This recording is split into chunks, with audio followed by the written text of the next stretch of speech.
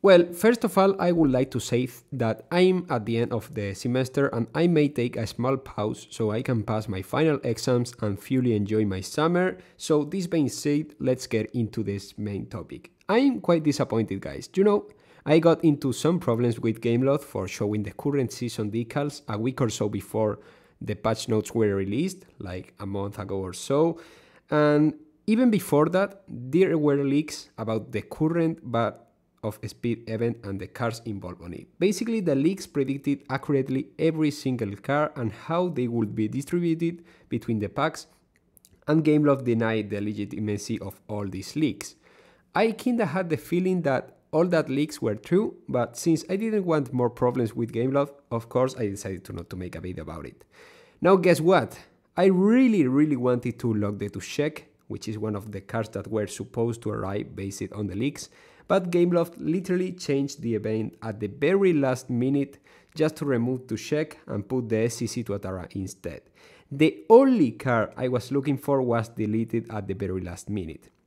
But anyways, let's begin with today's video. Is this current Burst of Speed special event worth it? Well, in case anyone doesn't know how the Burst of Speed special events works, basically we have two packs on the shop. On one pack we have the Bugatti Centodieci, the McLaren F1LM and the Ferrari SF90 Stradale, and at the other pack we have the SCC Tuatara along the Aston Martin Valkyrie and the Pagani Huayra R. Both packs have the same price, 90 tokens per pack, 900 tokens per 10 packs, and you need between 60 to 75,000 tokens in order to max all the cars of one of the packs, and this is between 120 and 150,000 tokens in order to fully start up all of the cars included in both packs. But wait, because there is a catch. On each of these packs there is one main car in the first pack, the Centodieci, and another main car in the second pack, which is the case of the Tuatara. In order to unlock both of these cars, you have to play a daily event, which you should be able to see on screen right now, and if you max both of the cars, you will be able to get the key after doing a short run. But the question is, are any of these cars actually worth it? Honestly, the F1LM is overall more useful than the Centodieci in the first pack, since it's in my opinion, one of the best B-class cars for now, with an insane top speed and nitro efficiency, which makes it even better than most of A-class cars, especially in its slipestream. Centodieci is overall a good car for classic multiplayer, with a great acceleration and nitro efficiency, but mostly on twisty tracks, since its low top speed makes it food for Nevera and other faster cars. The Ferrari Stradale is quite good once it's golden or maxed out, but again is not the fastest. So from this first pack, I would only recommend to go for the F1LM if you manage to max it out. The second pack is way worse overall in terms of overall performance, basically because the Huayra R, despite its really good acceleration, has a flaw, which is the fact that it loses a ton of speed while drifting, thus making it way less useful than the McLaren F1LM in B-Class, despite the Pagani Huayra R has a higher rank.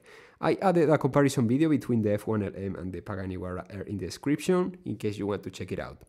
The Valkyrie looks incredibly cool, but it's not outstanding on multiplayer, so it's not like the very best deal to go for. So what about the main car, which is the SCC Tuatara? Well, not gonna lie, it's absolutely insane for multiplayer, especially on slipestream, mostly thanks to a quite high top speed, which combined with a quite decent net efficiency and acceleration, makes it a really good car on the right hands. But once again, I think that the first pack is still way more convenient if you are willing to spend your tokens in this Burst of Speed. Despite none of the cars featured are as good as the ones we could see on the previous season, on the previous Burst of Speed, where we could see the Bugatti La Botswana and the Koenigsegg Chimera, I had hopes to unlock the Tuatara on one of these packs if the leaks were true, which turned out not to be, until Gameloft decided to troll a bit and deleted the car. Not because the Tuatara is an absolutely insane car, but because it's quite decent for classic and I really wanted to have it on my garage, which seems like will never be the case if things like this keep happening in the future.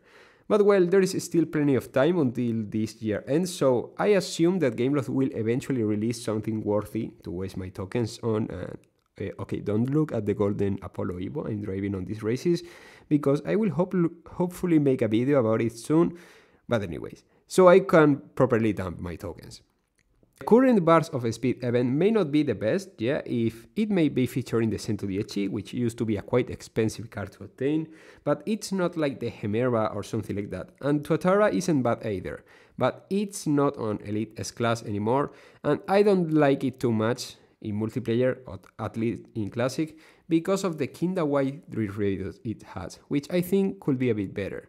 But it's not like it matters at this point of the story, because let's remember that if you have none of these cars, none of the cars involved in the Burst of Speed, unlocking most of them will require plenty of tokens, and the F1LM, for example, will take at least 60,000 tokens, as I said.